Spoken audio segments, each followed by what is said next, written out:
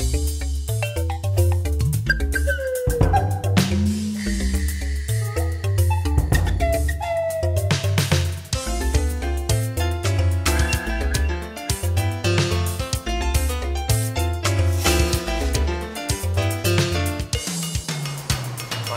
is Arnold Margolin, and I'm 75 years old.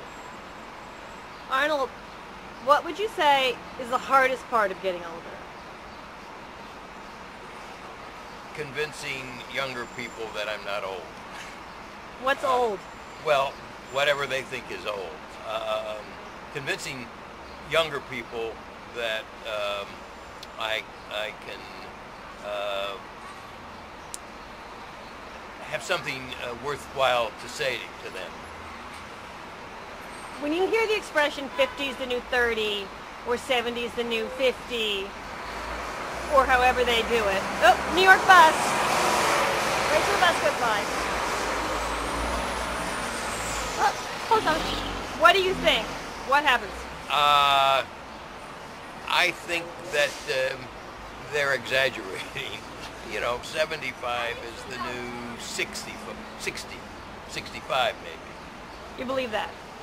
For me, yes, but of course I've seen 75-year-olds who it's the new 80, you know. What would you say is the difference between you at 75 and your grandfather at 75? My grandfather acted like knew he was old and acted like he was old, and was the prototypical old grandpa. He didn't wear jeans, did he? No. He didn't go to hip places like Stumptown, did he? No, he didn't, and he wasn't open to new experiences, which I unfortunately lost my wife about 8 months ago, but I'm recovering. I'm a recovering widower, and I'm having a new life, and I'm moving to Bali in a couple of months. Try that lifestyle out. Not. Brinks truck, stop. Go back. You're moving to Bali? Yes. Why? That is so cool. Well, I have a son who lives there, and it seems like a good idea at least to try it. I mean, I've never been there. It's the kind of adventure I probably should have had at 30, but I didn't. So in that sense, 75 is the new 50, because I'm capable physically and mentally of being able to go there and do that. Yeah, I have to say I learned about aging certainly in show business from you, because I watched you.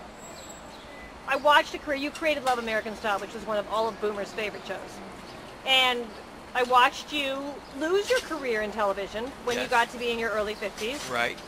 And I was in my 30s, and I thought if it could happen to you, it could happen to me, and it did. And it but I to also everybody. watched you, and I want you to talk about the same. I watched you. I learned from you how to move forward, because you, for me, have always been a model of how to. I don't like the word age, but to progress in life. And you, just talk a minute. You're constantly, like even now. Ingrid died.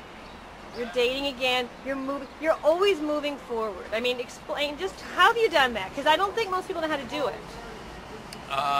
Well, I'm curious. I think one, I'm curious, and two, even though I'm 75, I've never really grown up. I mean, I'm still a little kid in many ways, which sometimes can be a drag because you're a little naive and you get kicked around. But on the other hand, it keeps you fresh and open to new experiences. Well, I want to hear, I'm going to do another movie when you get back from Bali, because I think you're going to have a really rollicking time. I mean, the one reason I don't want to die is because I want to see how it all ends. I'm curious. Arnold Margolin, my hero at 50 and at 75. Have a great time in Bali. Thank you very much.